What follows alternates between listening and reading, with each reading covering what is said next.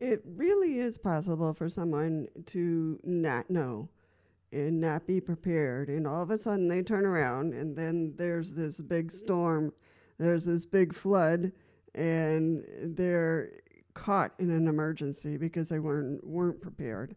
And that does happen. And I just want to say that, with hearing loss, sometimes we can get in our cocoon and just focus on what we need to do each day.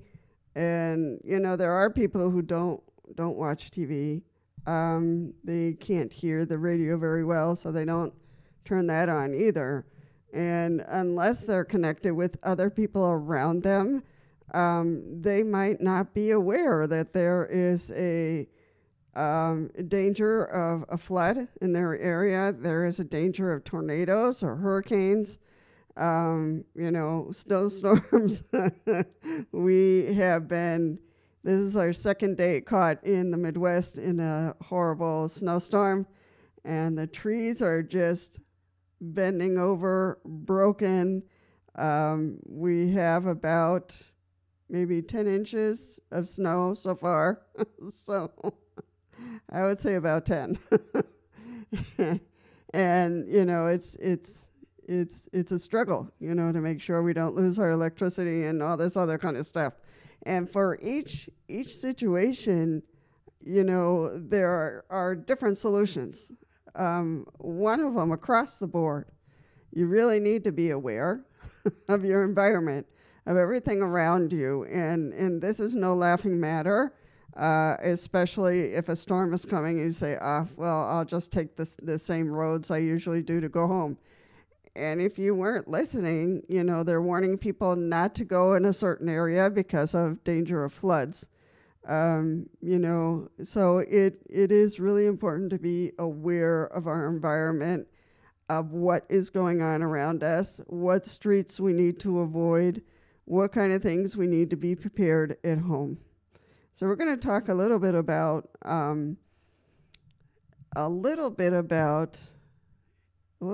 everything here.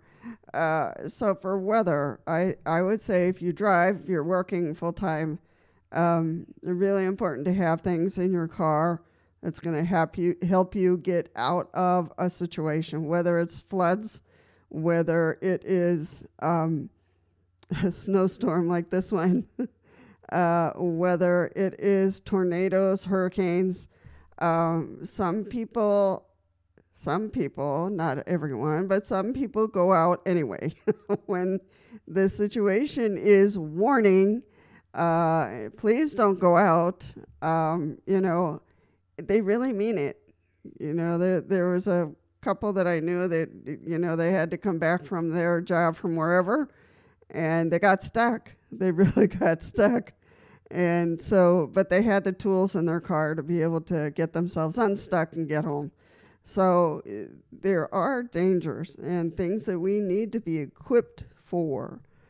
In the Midwest and North, East, we already know we need to have a shovel in our car and flashlights and, flashers and all kinds of things that, to get us out of the situation. At home, if you're retired like myself, we have a red bag in our main closet in the dining room, living room area, and we have all kinds of things here. If the lights go out, a lot of our members here use electrical recliners. So if the lights go out, they're going to be stuck in that recliner for a very long time. So we have, there's backup generator in the building so we can take the extension cord, plug it into the outlet that goes to the generator, and we can get people out of those recliners. And it's something you don't think about, but, it's really important to have the equipment. We have a first aid kit in there and all that kind of stuff in case somebody trips and falls while we're trying to figure out, make sure everybody is safe. So among us, because it's assisted living, we're pretty mobile and, aware of what's going on and what we need to do next. So, and we have a couple of retired nurses in our group. So they obviously, I go over with my wheelchair and I zip over there and get the equipment. And I go around, trying to get everybody out of their recliners if they're okay, if they have a need to get out of the recliners. Make sure everybody has their medications and flashlights, all that kind of stuff. So it's really, so what do you think you need in your car, in your house, in your RV, if you live in an RV, if you rent in a home, what kind of things do you think you need in that equipment? First of all, is awareness.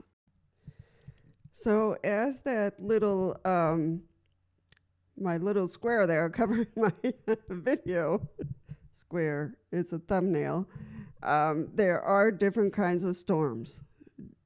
Storms in the desert, there are storms on the Atlantic coast, there are storms, electrical storms.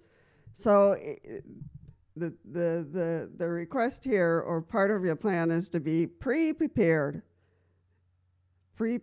So you have to think through on what you're going to have in your car, or if you don't drive, to be connected with neighbors. If something happens, can you come over there, or can they pick you up and take you to a safe place? Can you stay with them, until the storm passes? So it is thinking ahead, pre-preparing for what is coming, and to be aware you have to listen to some kind of news. What I have, in case I miss the news or I get busy with something, is a weather alert system, and I'll post it here. I think I posted it before, but this is one that is tried and true. It flashes, it vibrates, it tells you what's going on in your area. So it's a very good tool to have, especially for those of us who have hearing loss. Sometimes we don't care about watching TV. Sometimes we really don't care about listening to the radio. And so the weather alert fills in for that situation. And it'll alert you to tornadoes, hurricanes, other things. I've talked a little bit about this before. So that is one tool. I think I'd have to look at the cost, but it's worth it, and I have it over here on my table, and if I see it blinking, I need to pay attention. So, and figure out what's going on.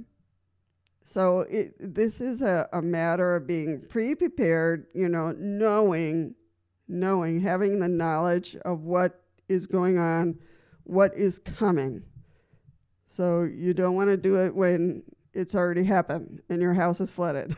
So you want to pre-prepare, just listen, have a tool of your choice to alert you of what's going on, whether it's your neighbor, whether it's the weather alert, whether, or family members, to let you know what's going on.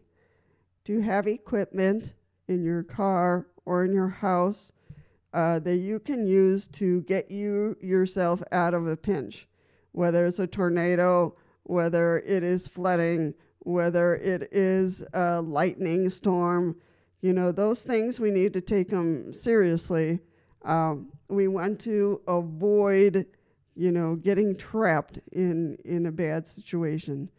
We have to think a little bit about our hearing tools. If you wear hearing aids, if you have cochlear implants, if you have a Baha, or other hearing tools. I have a little kit on my table next to the weather alert, and if I had to leave in an emergency, I just grab that and I go, because it has the batteries, rechargeable batteries, has disposable batteries, and I can do whatever I need. I can survive at least 5 days with my hearing apparatuses for 5 days if we had to go somewhere. So, and that's important for anyone. If I'm deaf, I'm completely deaf. If I have to take off my cochlear implants to keep them dry, I can do that. People can use their home signs or their own personal signs to indicate me we're going this way. you're staying here, and I can get through, but I'm completely deaf. So you have to think of yourself, and you have to think of those who are around you. So, and how you're going to get yourself out of the pinch.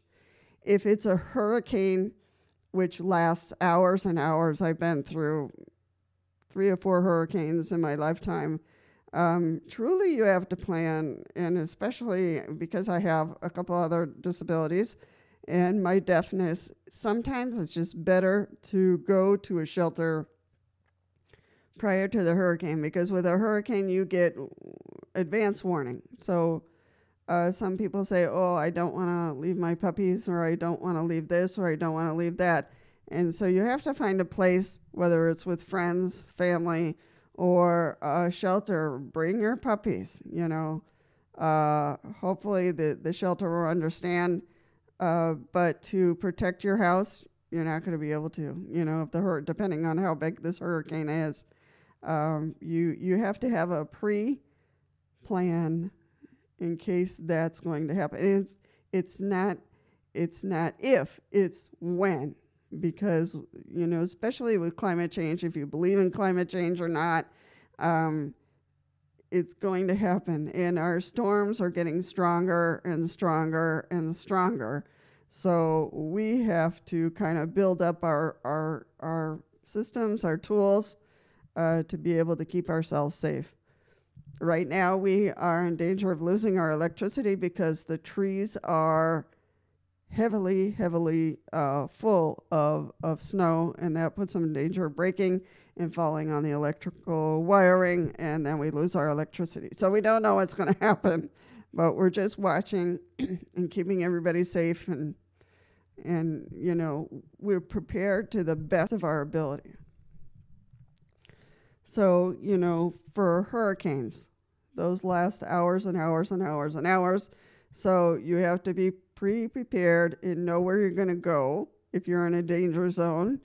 Some people have hearing loss or they're deaf, and what you're going to need if you need to evacuate. So think of that. Have a small kit ready to go, and so you can leave.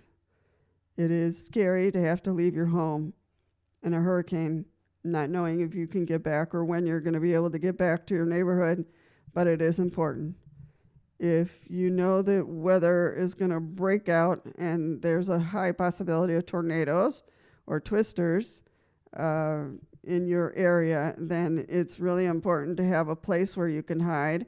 If you don't have a place to hide, then either you need to construct one, get one, know where there is one, or where you can go in the meantime. But twisters are fast and furious and are in seconds, will destroy a whole city. So you really need to be aware of where you can go and what you need to take with you. In the desert, we have haboobs, and I've been through a couple of those in Arizona. I lived there for 6 years. So you can't, it's really not recommended to be exposed to the haboob because the sand in itself has viruses and bacteria, so you don't want that in your face or breathing it. You want to seek cover, stay at home, don't go out. So just let it pass. Let's see what else. So yeah, it is just, how to know. How will you remain alert of your environment is a big question. So that's the first one. How to prepare, how to be prepared for these weather incidences.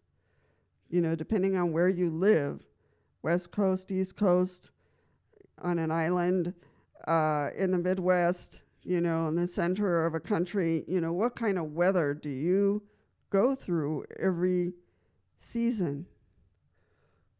And where to go? What's a good place for you to go and be safe? I'm pretty safe, in the building I'm at, but it could flood. It could, something could happen. And here we get tornadoes, we get snowstorms, we get flooding. So it's so much fun. But yes, I've had to, well, not evacuate, but work with the city because our basement just really, really got full of water. And the city's system in one of our rains just got overwhelmed. And then our basement was, 2 feet underwater. So and I had to make a lot of phone calls, and they were slow to answer because everybody else's basement was full. So really it is, and I had my shovel and everything else. Sorry. So it's really important to be aware, be prepared, and know where to go. If you can look at those 3 things, you'll be good. You'll be good for these weird storms that we're getting, because they're getting bigger, they're getting stronger, and we're just going to have to adapt. So what you need to prepare, be aware, prepare yourself before the storm, before the incident, and know where to go. So if you can do those 3 things, you'll be good. And make sure for all your hearing instruments, make sure you have batteries, you have, for at least 5 days. Make sure that you have all the basic things that you need, whether you have diet issues or you have pain, medications, all that kind of stuff. Your puppies, your kitties, just pre-plan all of that. And it'll be much less stressful, and you will keep yourself safe and healthy. And help others. If you have time and it's safe for you to do so, help others in planning. All right. So I don't want to make this too snoozy. So you know what to do with this. You know what I like you to do with this. Subscribe and like and make any comments you would like. All right. Take care. Stay safe. And I'll see you in the next one.